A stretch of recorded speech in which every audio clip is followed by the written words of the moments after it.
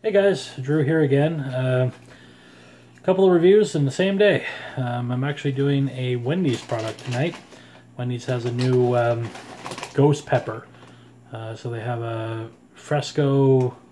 spicy fresco chicken sandwich out. I'm not trying that, just too late at night to eat a whole chicken sandwich. Then they have ghost pepper fries and ghost pepper poutine. So I'm going to try the poutine. I'm hoping the gravy will cool it down a little bit. Just to give you a quick overview, ghost peppers are, on the Scoville scale, 1,000,000. And jalapenos are 10,000, I believe. So these are 100 times hotter than a jalapeno. Now, there's no actual ghost peppers in it. There's dried ghost pepper in the sauce that they put on it. I'm hoping it's not going to be too hot.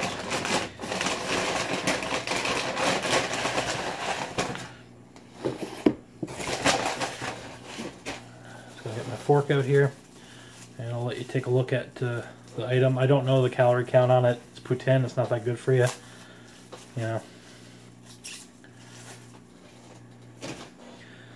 All right, let's get the lid off here. There we go. So you can see it's kind of almost like a cheese sauce mixed with gravy and cheese curds, and I think those are green peppers on top. I thought it was green onions, but it's green peppers. So let's give it a try. Gotta get my can of pop ready just in case. Alright. So I'm getting a good handful here.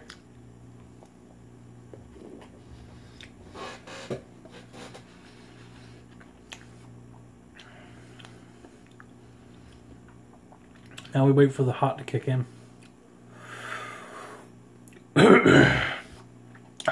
Yeah, it's spicy. Ooh. Yeah, that is spicy. If you like spicy food, go to Wendy's, get their ghost pepper sauce on whatever you can get it on.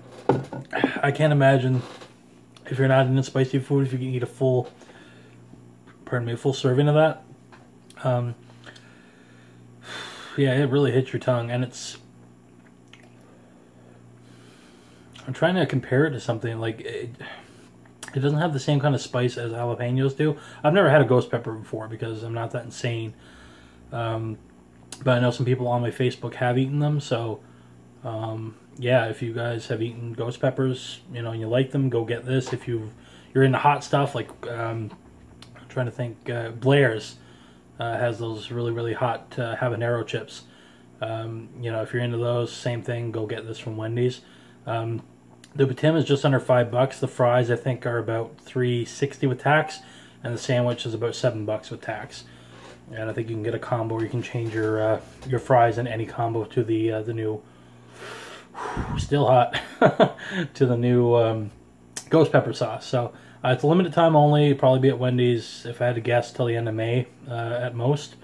So get out there, try it, and still going to have another review probably before Monday with something from Mary Brown's that is equally spicy. So if I have a tongue left on me, hopefully I'll still be able to have a conversation with you at the next video.